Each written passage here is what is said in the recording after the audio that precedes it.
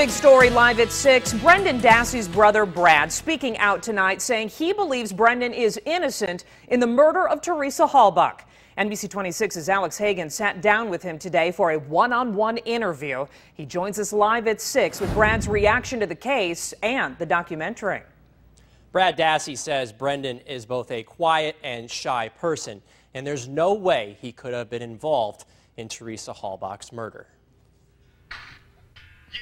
Injustice slammed in the face. Brad Dassey wants people to know they didn't do it. They didn't do it. No. Through a new rap track, they didn't do it. Foolish. It's a support song. It was just a joke. Someone told me it's more like a victory song for when he gets out of prison. Cops were only there just to prod and poke. Not a fair trial, not a fair game. Dassey released the song following the release of the Netflix documentary Making a Murderer.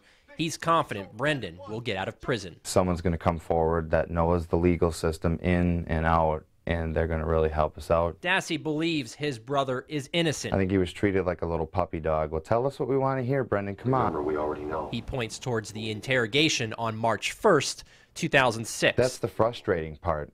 He sat there so defenseless. He also calls Brendan's confession strange, saying his brother was coerced into making it. Absolutely. Yeah, absolutely, because the whole thing doesn't make sense. Brad has visited Brendan several times behind bars. His father, Pete, goes every week.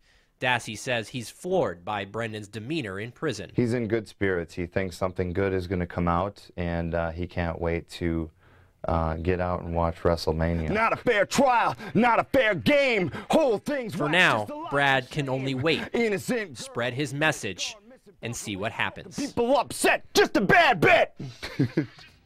Now, yesterday we told you about legislation in Tennessee requiring a parent or attorney to be present for interrogations.